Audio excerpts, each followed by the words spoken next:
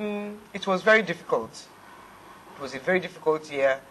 When my father died, I was like, I was devastated. My father died, because at the time he was diagnosed with AIDS, and he started taking the treatment. I was like, yeah, he will pull through, he will pull through.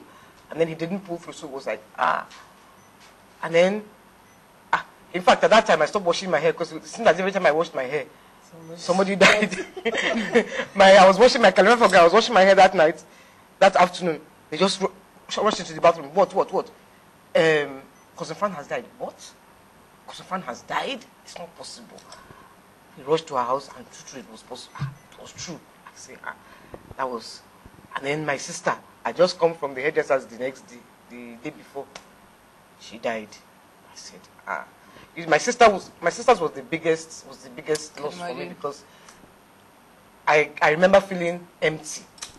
I remember feeling, I cannot even talk. You parent, you expect to lose your parents. You expect your parents to die. Because even when my mom died a few years later, I felt sad and everything. I was miserable, but it was nothing has compared to the loss of my sister to me. That was just like, I think I almost ran mad. I don't even want to talk about it, because I'll just start crying on TV. But that's what I say about you, the strength. You know what I mean? The incredible strength of character. I can identify with that. But in an environment like this, it's hard for a woman to be accepted, as a strong woman. I agree with you. They look at me as a mad hatter, because because I want my own views to be, and I believe I'm not even saying my views, what is right. Because I was giving you the example of this girl, I don't want to mention names again, but she was on tour, and they were writing an exam for her in Nigeria, and then they found out, and she said, what's a wicked gone? Wicked, you walk gone to lost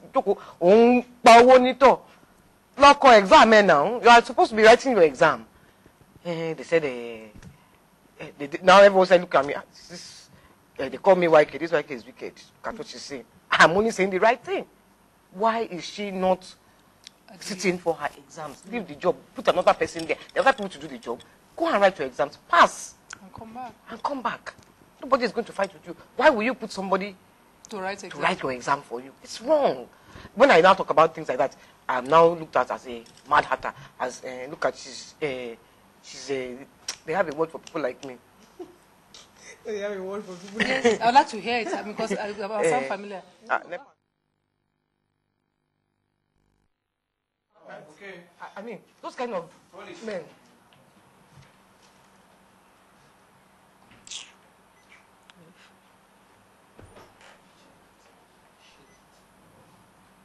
Right, you were saying that they had a name for a woman like you, and I can't even remember the name. They just put us in one basket. Nobody wants to be your friend. Deal. My own is what you do. So, in fact, even in my brother's band, they will be seeing them. They will be talking in different quarters. And when I just come, they say, what you do? Because I will not accept. If you are doing the wrong thing, I will not. I cannot accept it. It is not right. It's not done anywhere else in the world. And if we don't start to change these things, that is why the cancer that is wrong with Nigeria now is so bad that all the radiation, all the chemotherapy cannot cure us. So should we just allow Nigeria to die? Let me ask you this question. At what point did you become aware that you were Fela's daughter? Not just Yeni, but Fela's daughter? At a very early age. In secondary school. Because Fela was always in the news. Fela was in the news for wearing pants. Fela was in the news for smoking igbo. Fela was in the news for going to jail. Fela was in the news for police raiding. So Fela was, not only was he famous, he was notorious.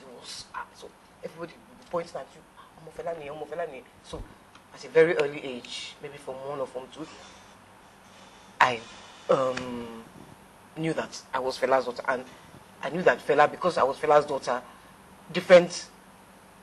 there were different reactions to me. There were people that wanted to know me, be my friend because I was Fela's daughter. There were people that didn't want to know me because I was Fela's daughter. So from a very early age. Did you at that stage in your life, did you like Fela?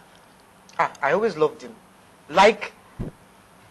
I liked him and I loved him. I wouldn't even put like there because fella was nice to me as a daughter. I was very close to him. Growing up, I was very close to him. Sometimes I could tell him things that I couldn't tell my mom, so, and we called him fella. We didn't call him daddy. He never accepted us.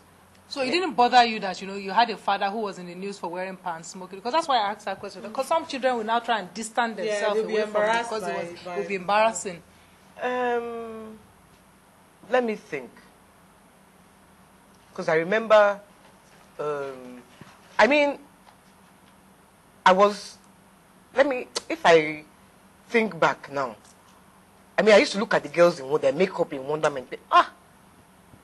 But it didn't affect me because I didn't have to wear makeup like that. But when it affected me directly was when my father was making this film, Black President, and the role they gave me was the role of a bar lady who had to wear makeup like those women. They put makeup on me, and in those days, I didn't even wear eye pencil, not talk of eyeshadow. So when they now came and said, I should wear this makeup, and I should say, Ogogoro and cook. Fella would come and say, I want to drink Ogogoro and cook. My partner would say, Ogogoro and cook. I remember saying, I wish this film will never come out. That was a time that it affected me directly. So most times it didn't really affect me directly. It was my father. I didn't like when he had to go to jail. Because I remember the first time I had to go and see him at Alagbon. And I started crying. He was like, why are you crying? Why are you crying? Don't cry. But we were leaving the prison and we were leaving him behind. So that affected me. So things like that affected me. I didn't always have to be in the forefront, apart from being a woman. My brother, he had to be in. Like I remember when Fela was going to give Obasanjo the coffin. Fela had now told the three of us, says, I'm going to give Obasanjo the coffin tomorrow. All of you be here. Femi was sleeping there, so Femi had no issue. He was sleeping there with it. So Sola and I were going home. Daddy, I wasted time. I wasted time. So by the time we got there, we got to the house about 3 or 4. Fela had already left. I just said, thank God. And I really had a good reason because they beat, when they got to Doran Barracks, they beat nonsense and stupid in their body, all of them. The only person they didn't beat was Fela because when Fela was the first to come out of the van, Fela was the one driving. So when they kept trying to beat him, Fela would just be holding the police, the soldier like this. So you can't beat the soldier with you now. They would beat the soldier, leave him. So that's how Fela escaped. You see the rest, they were coming out one by one from the from the civilians. The soldiers, they formed a line, 2 lines for them. So as they were coming, they beat